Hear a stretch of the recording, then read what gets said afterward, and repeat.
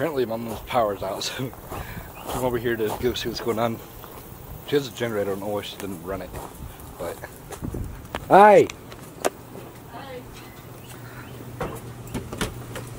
What? I forgot a step and I took like one giant leap. For mankind? Yeah. Well, I missed the Little one? The little one. I just took a big one. Why don't you run your generator? I don't even know where it is. No, with your air being off, it's actually cooler in here than it is in mine. And I have air conditioner. Well, but it won't be for long because the air ran all night. Yeah. I mean, it was 70 in here this morning, Okay. and now it's 80. It's 85 in mine all the time. Alright, so we had a maintenance guy come out.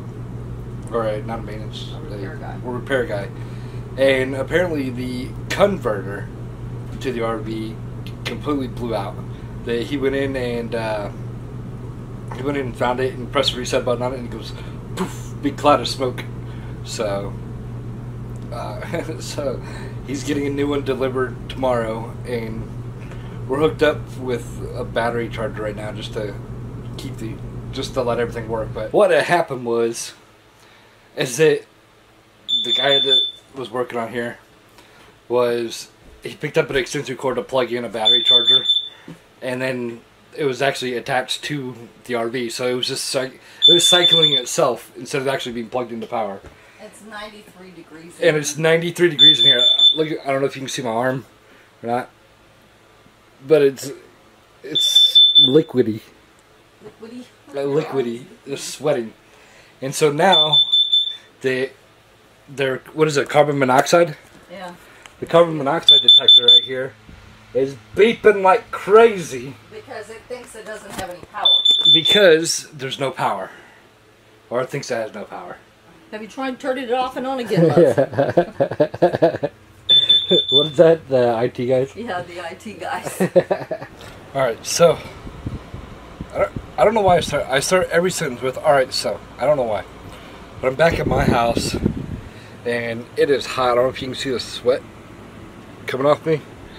Got my arm maybe. It's a little glisten. But ooh, look at a sexy belly right there. Who needs a six-pack when you're packing a kegger? It's currently 94. It's 94 inside my RV. My vents are going. Like they're pushing cold air. It's just so hot outside. Let's see if I can get this arm maybe. Yeah, look at that. Autofocus on that.